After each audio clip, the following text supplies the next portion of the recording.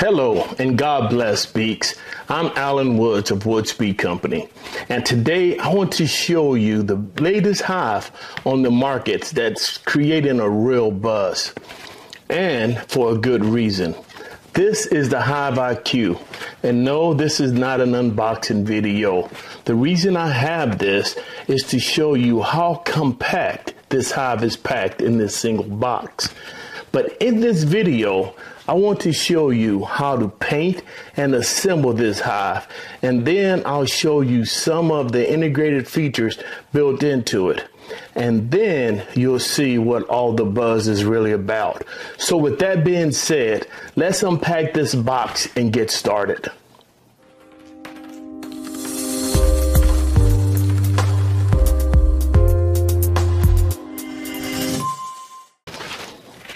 Okay, Beaks. The HiveIQ is an Australian-designed expanded polystyrene hive that uses the standard Langstroth frame. When unpacked, you will see an unassembled hive top, which consists of a pressed metal cover as well as a polystyrene body. You'll also see a metal queen excluder. You get a set of 3 non-frame unassembled bead boxes and components, as well as the hive base and its components. You'll also get an instruction manual to help you put all this together. But before I show you how to assemble this hive, we need to paint this hive first.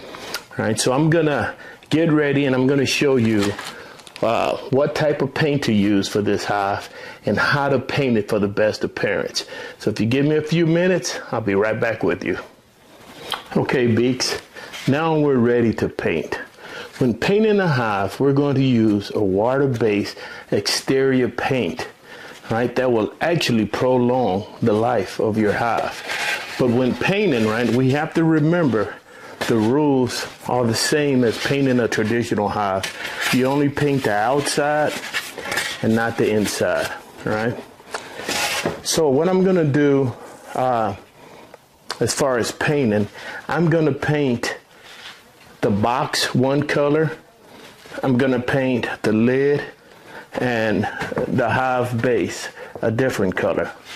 Now what I want to show you is on the top, I'm only going to paint the sides of the top, right?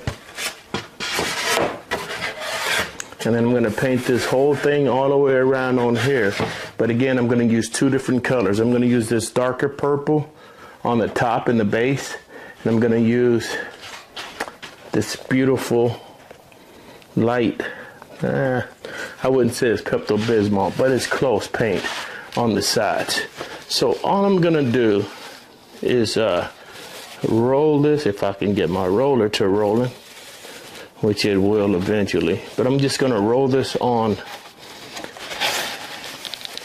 this material just like this. Right?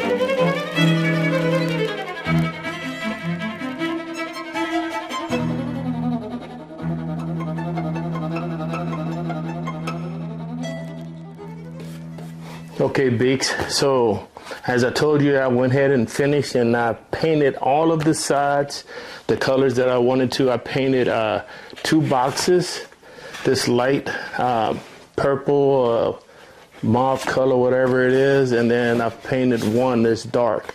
So what I'm gonna do now is I'm gonna put all these boxes together and gather up all the pieces, and then I'm gonna start assembling these boxes, and I'm gonna make sure you see how to do this. Okay, Beaks, now that we got this painted, right, and ready to put this together, we're going to put this together from the bottom, working our way up. We're going to start at the baseboard, the bottom board, and we're going to work our way all the way up to the top. Now, what's cool about this whole system is all of the pieces are pre-marked. What I mean by this is each package of screws will tell you this is for the hive base. So you know that these screws will fit every component of the hive base, right? And then another good thing is, even when you look at the instruction book, it'll tell you where it goes. But because of the way this polystyrene is made, it's indented. So every piece fits in just where it goes. So we're going to start at the bottom. We're going to use, these are the Varroa slide tracks. So we're going to start right here. Now, as you see, they just fit right in place. All right, I'm gonna put this in.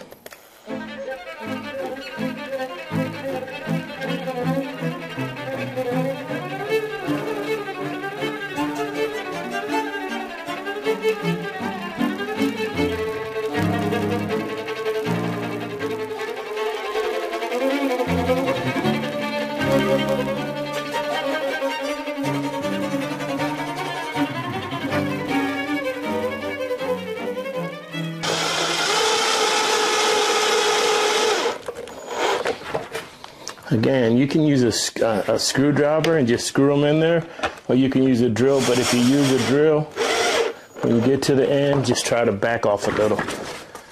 All right, the next thing we're going to do is we're going to put the aluminum perforated vented plate in here. This goes in the bottom. Now, the cool thing about this is it's made out of aluminum, so it's made to last a long, long time. So let me put the screws in here.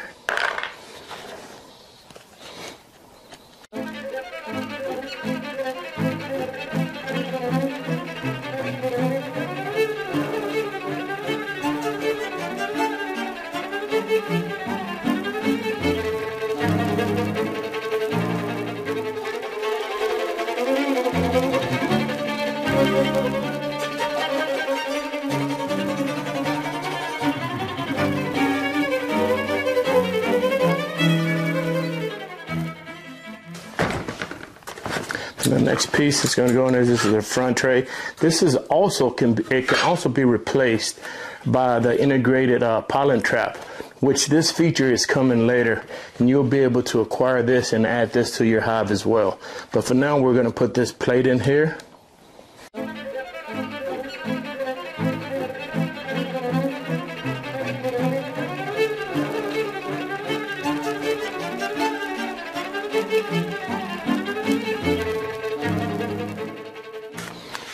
Okay. This piece right here is your entrance reducer. It's an integrated entrance reducer. It's built in. All right. And it's going to sit up just like this.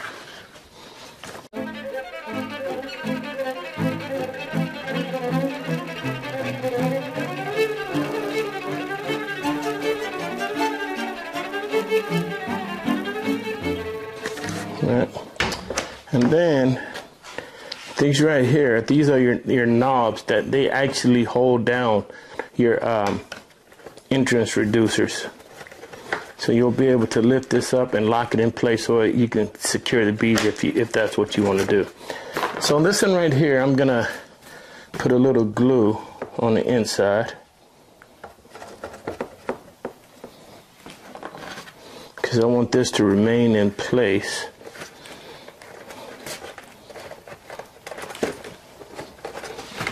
Push that piece in. All right. All right, and this is what you have right here. And then you're gonna have your RFI tag. These things are pretty cool because this is, you can actually scan these tags, and it goes straight into your software, so you can monitor your actual hives. So I'm going to go ahead on and put this pieces in here as well.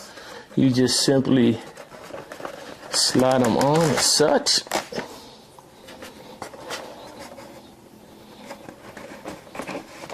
Everything is already pre-cut. It just fits perfectly.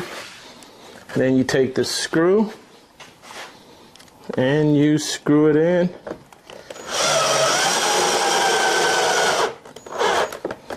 And it is done.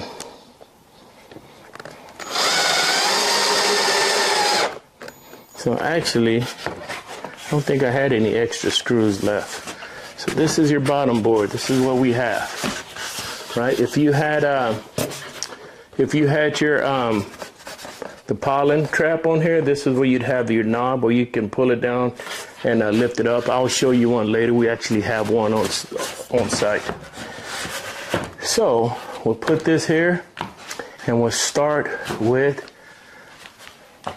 the hive body. Right. Again, this system comes with 3 9-frame hives, right? Each one of these hives are polystyrene, and they're super, super strong, right? And they're 6 times more insulated than your traditional wooden hive. So the first thing you want to do is you want to make sure that you have all of the pieces. You have 2 long pieces, 2 short pieces. I painted all these yesterday. And then you want to make sure you have your tracks. These tracks are very important. You have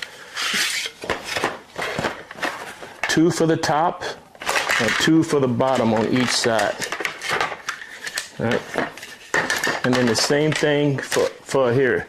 2 for the top and 2 for the bottom. I'm going to show you how to put these on. And also you want to make sure that you have 8 of these yellow pieces. These are your corner pieces. 4 go on the bottom and 4 go on the top. I'm going to show you how to put each of those on as well. The first thing you want to do is you want to take the bigger of the 2 tracks, and you want to slide it right over the top of the hive. The top part. This is not, and again, you can't put it on the wrong way. There's only one way you can put it on. It won't let you put it on the wrong way, right? So that is going to be pretty. So you just slide it. Doesn't matter. You don't have to try to get it perfect, because once you put your corners on, it's going to line the whole thing up. Then you want to take the smaller of the 2 tracks and you put it on the bottom. Again, you can't put it the wrong way. There's only one way that it can go.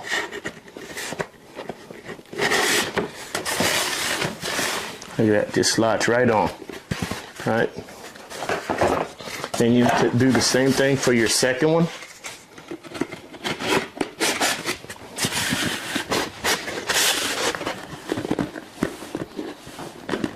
Okay, like I said, don't worry about trying to align it. Once you put your corner pieces on, it's going to do it for you. All right.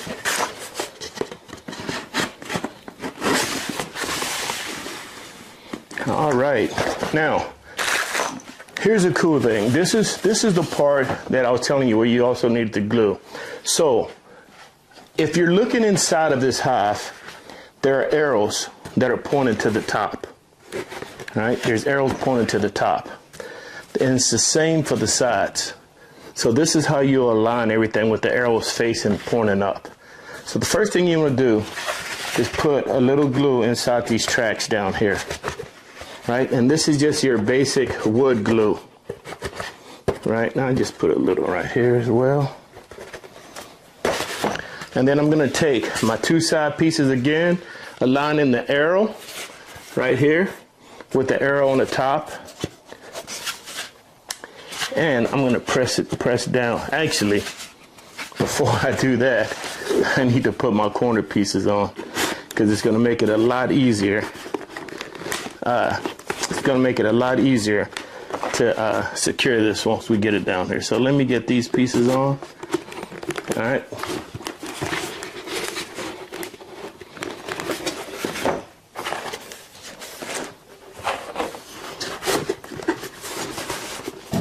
All you do is you take these pieces and you slide them in, making sure that the screw piece is facing inward.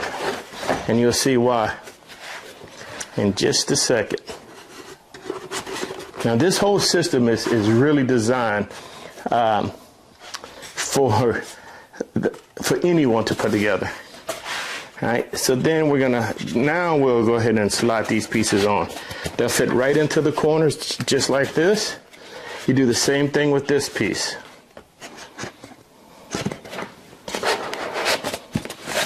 All right. Then we're going to take the second piece, do the same thing. I'm going to put a little glue right here. Okay, we're not going to do the same thing this time. We're going to put the corners on this time. Wrong one. Like I said, the cool thing is you cannot make a mistake putting these pieces together. They only go on one way, right? And if you get it on the other way, then you definitely need to reach out to Victor and let him know so he can get a videotape of that one. All right. So the arrows are pointing up. Put our glue in.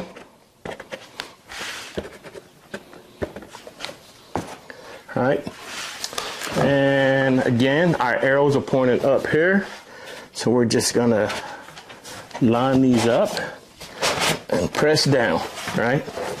And this is how fast and easy this box goes together, right? You don't have to worry about getting a square and squaring them up or anything. So again, these are high body screws. They're labeled so you can mistake them for the other ones.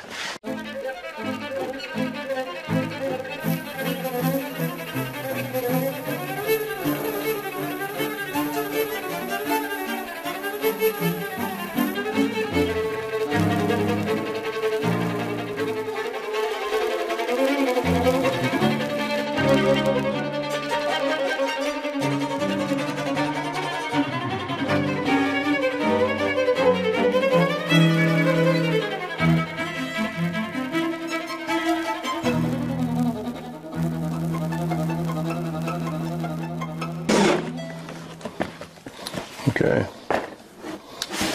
Once you get this piece on, right, you're gonna take the bottom piece, which is the flat one. This one is the most a little difficult to get on out of the two.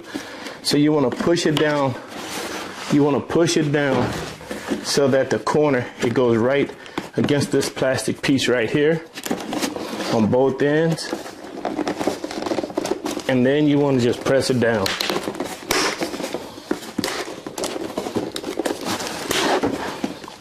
There we go. My wife says I always grunt whenever I do this, but it could have something to do with my workout this morning.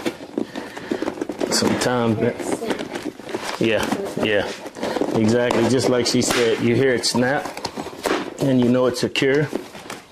Right? Then you flip it back over this side, and then you put the same thing with the top piece. You put the farthest piece out, and it just snaps right on.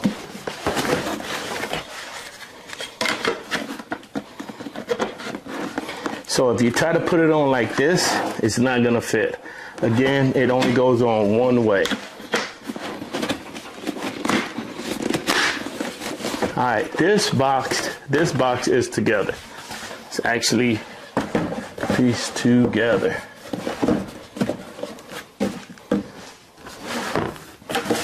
So this is what we got so far. Last but not least, we're gonna do the top, right? So when you do the top, you want to start with the polystyrene face down, right, just like this, and you want to put the long pieces on, and again, they just fit right into place, right?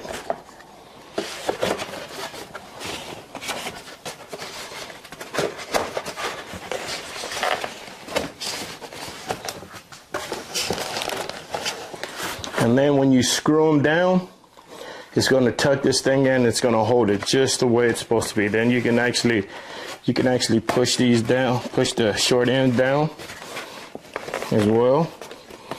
Fits right into place. All right, and again, there's a package of screws for these as well.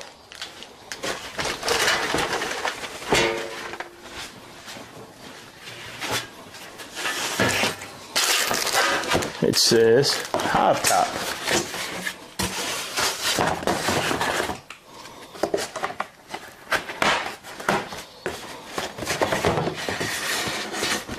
Okay, so let's go ahead and put the screws in.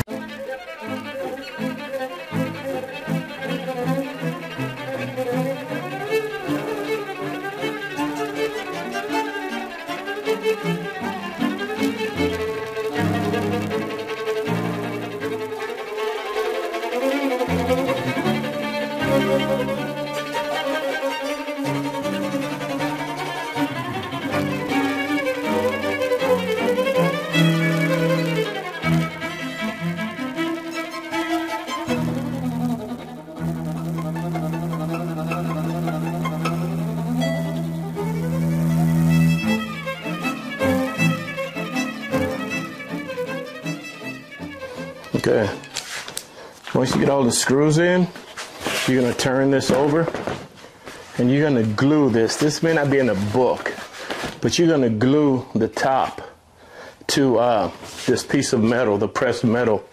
And you want to use some type of adhesive glue, like liquid nails or some type of compound or silicone that you can use that we know that will stick. So I'm going to make sure that I get enough of this all the way around.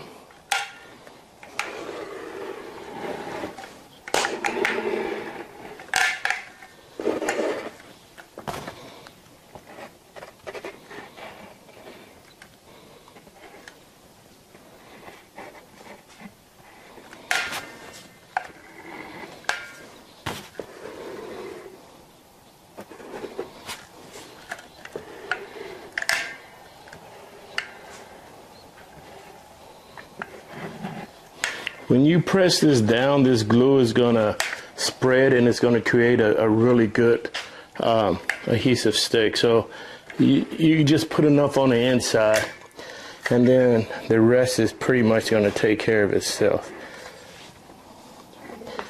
Now I would tell you, if you don't put glue on here, there's a chance that this could start warping because it'll pop up. It won't seal correctly.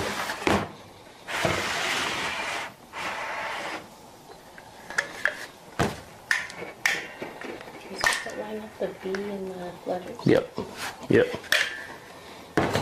So what you're gonna do, once you get your glue on, you're gonna line up the HiveIQ with the HiveIQ on here, right? And then you just push it right on top and you press it down, right? So I'm gonna put something on here tonight and just let it sit as it dry. But oh, hold up! One last thing. We forgot the queen excluder. The queen excluder is pretty cool because it fits right inside of your hive. Right? So no more does it sit on the outside, stopping the hive from locking. You see, this piece right here allows it for a perfect seal. So moisture or insects or anything cannot get inside of this hive. So this one is going to go between your brood box and your super.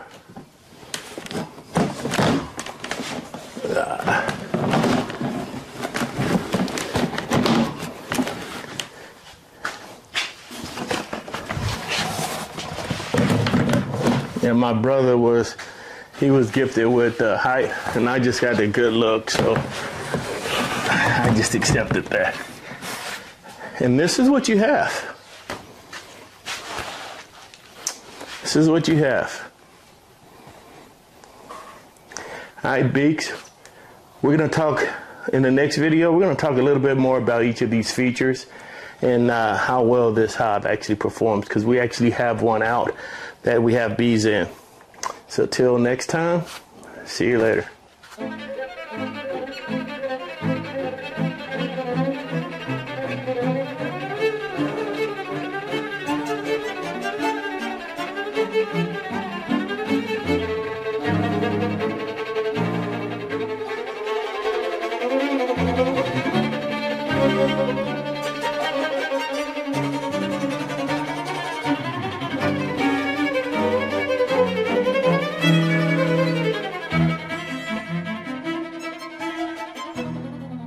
Thank you for watching our videos. Please subscribe to our YouTube channel for more beekeeping videos.